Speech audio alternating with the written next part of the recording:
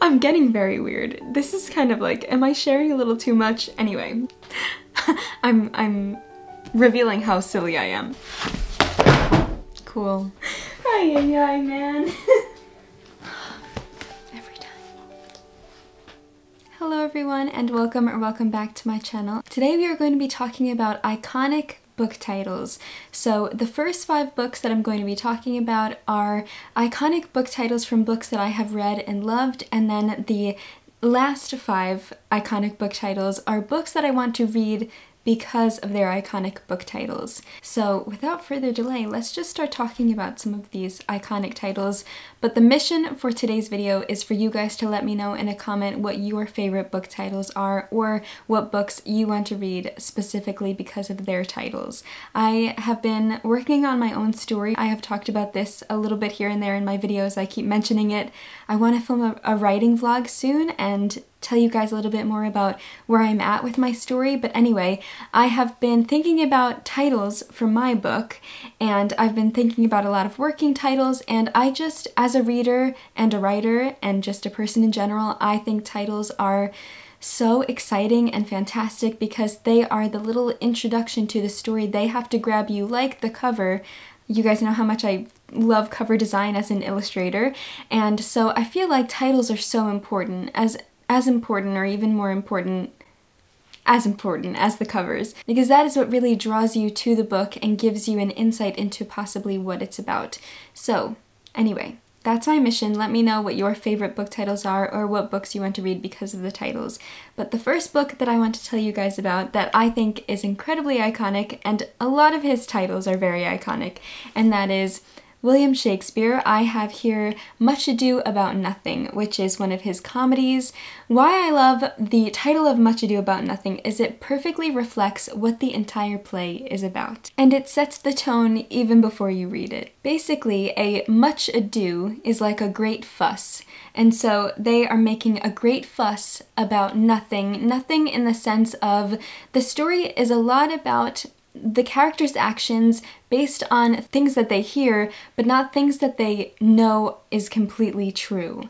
And it just is basically, they all make a great fuss about these things that kind of are miscommunications. I think it's a perfect introduction to the story. It gives you the tone right away, and I think it's just really a really smart title. So of course we had to start with Shakespeare because he is just so iconic. He is iconic himself, and this title is also iconic. The next title is one of my very favorites. I read this book many years ago, and I do have such a sweet spot for it still, and that is The Fault in Our Stars by John Green. Now, speaking of William Shakespeare, this title is taken from Julius Caesar, written by, of course, William Shakespeare. I have the line written down on my computer so that I don't butcher it, but it is from Julius Caesar, Act 1, Scene 2, when the character Cassius is trying to persuade Brutus that Caesar wants to become king and the real danger that that could be for Rome. And the line says, "The fault, dear Brutus, is not in our stars, but in ourselves." And I love that. I am a huge fan of the moon and the stars. I just have such a sweet spot for the moon and the stars. Particularly, it really started with my love of The Little Prince by Antoine de Saint-Exupéry, and I just love stars. I have glow-in-the-dark stars on my bedroom ceiling because I am 9 years old at heart. So I love that.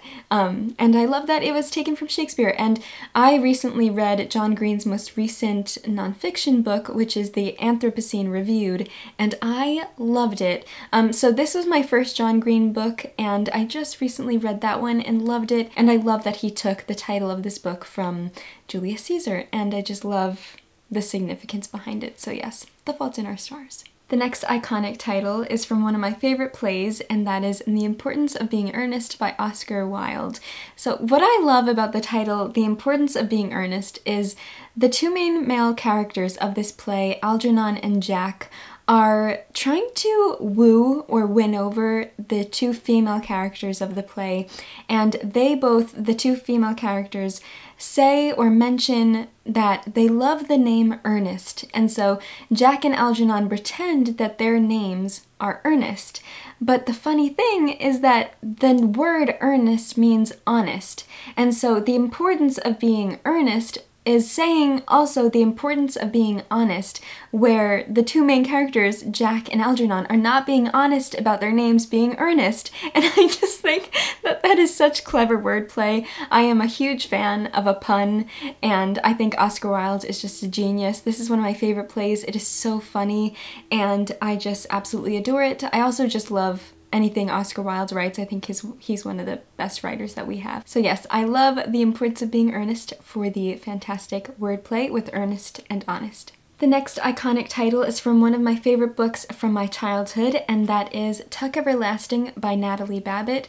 So why I love the title Tuck Everlasting is because it is quite literally telling you about the story, or at least about the family that the story is about. So we are following a young girl who discovers this family, the Tucks, their last name is Tuck, and how they are everlasting, they are immortal, because they drank from a spring, a magic spring that made them immortal.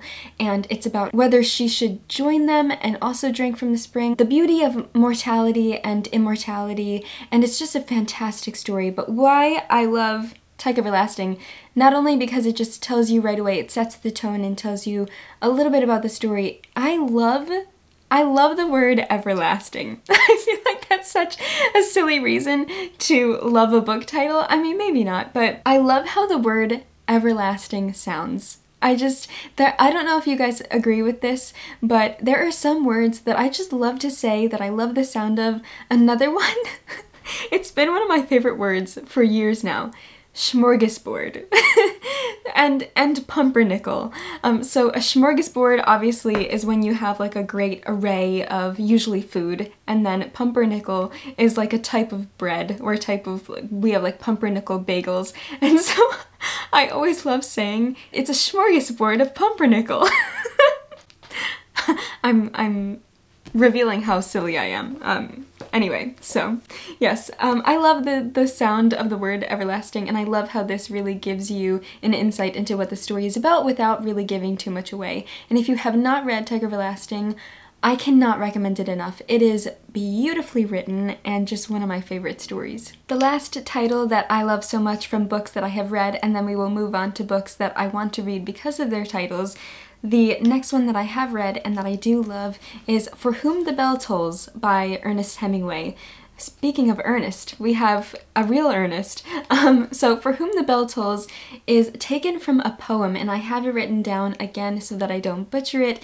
It is taken from the metaphysical poet John Donne, his famous meditation number 17, and it says, "No man is an island either of itself. Every man is a piece of the continent, a part of the main. If a clod be washed away by the sea, Europe is the less, as well as if a promontory were, as well as if a manor of thy friends or of thine own were. Any man's death diminishes me, because I am involved in mankind, and therefore never send to know for whom the bell tolls. It tolls for thee." I love that. Oh my god. Therefore never send to know for whom the bell tolls, it tolls for thee. It's just so beautiful. I just love how it sounds. It sounds like music. That's what I love about so much poetry, is it just has such a cadence to it, such a melody to it, but it's just words on a page like any other words on a page, but poetry just has such magic to it. And I love that Ernest Hemingway took it from that poem. Yeah, so I just love the sound of it. For Whom the Bell Tolls is a fantastic story. It's about war as well as the connection of a community during times of war and tumult, and it's a fantastic book, and I love Hemingway. You guys know, if you are familiar with my channel, how much I love Hemingway, and this is just one of my very favorite titles. Okay, time to talk about the books that I want to read because of their titles. The first one is written by Angela Carter, and that is her collection titled The Bloody Chamber. Now, I I love it. I feel like it sets the mood again, sets the tone of the story. The Bloody Chamber, it does have a very fairy tale kind of sound to it, and I know that so many people love this collection, as well as Emma, one of my best friends, her YouTube channel Emmy. I have actually never read any Angela Carter before, and I definitely want that to change because I have heard nothing but amazing things about her. I kind of don't want to know too much about what the stories are about, but I do know, I believe The Bloody Chamber specifically, the title short story, is a retelling of Bluebeard, if I'm correct. But yes, you guys let me know how you feel about The Bloody Chamber if you have read it. I am certain that you're going to say that you love it because I feel like I haven't heard a single bad thing about this collection, so I want to read it very badly. The next book I want to read not only because of the title, also because of the cover, also because of the story itself, and that is Wide Sargasso Sea by Rhys. So this is a retelling, or I guess a reimagining or a prequel to Jane Eyre. Jane Eyre is the classic book that got me into loving classic literature, and it's telling one of the minor characters' stories who in Jane Eyre doesn't really get a voice. She doesn't really, she's sort of, it's complicated. Anyway, so this is basically telling her story before the events of Jane Eyre occur.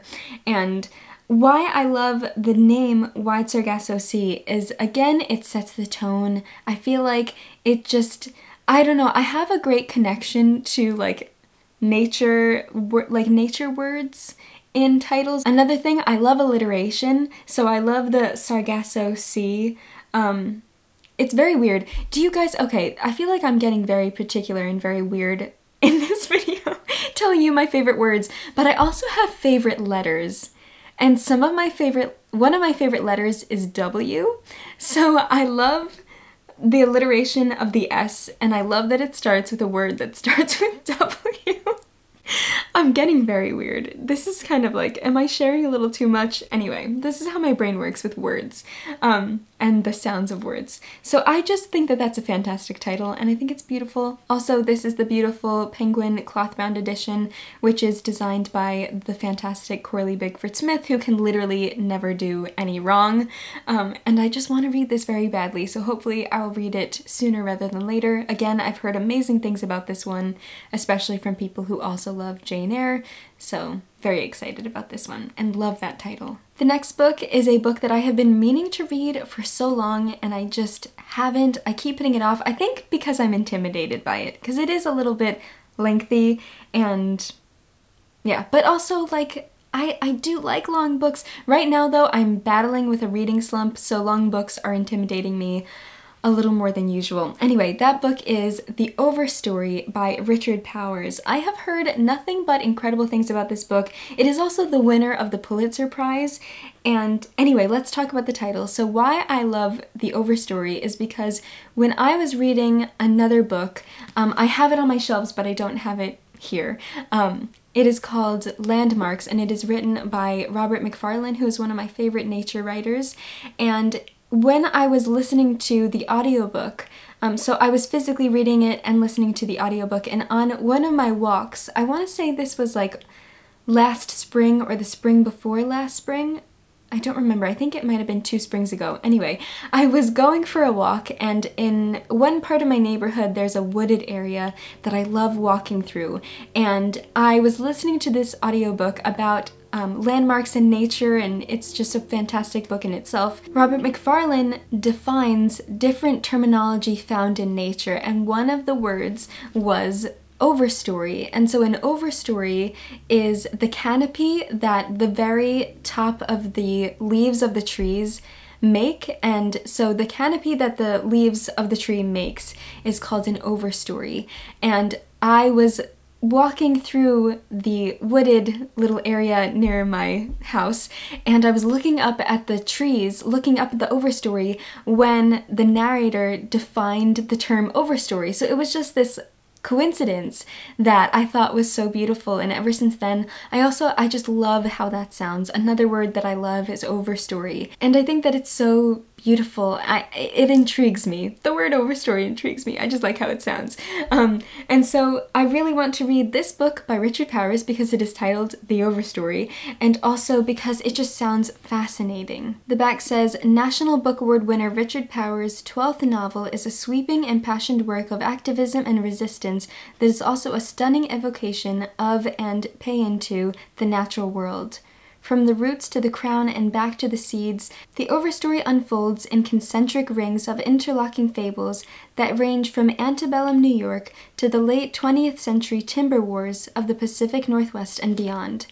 There's a world alongside ours, vast, slow, interconnected, resourceful, magnificently inventive, and almost invisible to us. This is the story of a handful of people who learn how to see that world and who are drawn up into its unfolding catastrophe. Does that not sound fantastic?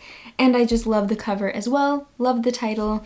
I think I'm gonna love this book. I'm just slightly intimidated by it, but we'll just have to get past that. Ooh, the font is tiny. Tiny font, also scary. But I really think that I'm going to love it. The next book that I want to read because of the title is The Book of Disquiet by Fernando Pessoa. So I am currently reading a very small collection of his poetry, I Have More Souls Than One. Again, fantastic title. Love that title so much. And I'm really liking his poetic voice. And I have heard, again, nothing but fantastic things about this book as well. And why I love the title The Book of Disquiet is because this is, I believe, fragments of his internal thoughts and things that he has dealt with. And basically, the disquiet in his mind. If I think about it in my own self, I am one of those people that are constantly thinking about things, constantly questioning existence and life, and I love big, deep conversations, big, deep thoughts, I guess. I find it very cathartic? I don't know if cathartic is the right word, but I love thinking about these really expansive ideas. And so my mind kind of never shuts off, and I like thinking about it as disquiet, because even though you might not be saying anything, thinking these things, because it's all internal, but it is still disquiet in your mind. And I just think that that's really brilliant and smart. It says, Fernando Pessoa was many authors in one. He attributed his prolific writings to a wide range of alternative selves, each of which had a distinct biography, ideology, and horoscope. When he died in 1935, Pessoa left behind a trunk filled with unfinished and unpublished writings, among which were the remarkable pages that make up his posthumous masterpiece, The Book of Disquiet, an astonishing work that, in George Steiner's words, gives to Lisbon the haunting spell of Joyce's Dublin or Kafka's Prague. I just think that that sounds fantastic. Again, for the millionth time, I've heard nothing but fantastic things about this book, and I desperately want to read it. This is also the Penguin Classics edition, which is edited and translated by Richard Zenith. So, love the sound of The Book of Disquiet. Like, I love how that title sounds. The last book and the last title that makes me want to read this book is The Sailor Who Fell from Grace with the Sea by Yukio Mishima. I love the sound of The Sailor Who Fell from Grace with the Sea. Like, is that not the most beautiful thing? I feel like I don't really have to explain why I think this title is gorgeous. Also, this cover, this is the Vintage Classics edition, but it's the Vintage Japan. I also love the inside cover because it's like these red waves, and I feel like it perfectly emulates, like, obviously the sea, a lot of the sea motif. The inside flap says, a band of savage 13-year-old boys reject the adult world as illusory, hypocritical, and sentimental, and train themselves in a brutal callousness they call objectivity. When the mother of one of them begins an affair with a ship's officer, the boy and his friends idolize the man at first, but it is not long before they conclude that he is in fact soft and romantic. They regard this disillusionment as an act of betrayal, and the retribution is deliberate and horrifying. This is also translated by John Nathan. That sets the tone and gives you an idea of what the story is about without giving too much away, and I am very excited to read this one. So that is the last title or the last book that I want to read because of the title. So here are the 10 books with 10 iconic titles that either I have read and I love and why I love the titles, or the books that I want to read because of their iconic titles or because I love their titles. So I hope that you guys liked this idea. I think it's fun to think about books in different aspects, like not just the stories themselves, but the titles. And I did a video about dedications. I just like picking smaller aspects of books like the title or the dedication and to talk about that. I would really love to do books that I want to read because of their covers. I think that would be really fun. But yes, so I hope you guys enjoyed this video. Thank you so much for watching and always being so lovely and supportive and wonderful. Let me know in a comment again what your favorite titles are and what books you want to read because of their titles. But I hope that maybe you found something that piqued your interest. Anyway, enough babbling from me. I hope you're having a fantastic day or night wherever you are. I will see you soon in another video, and happy reading!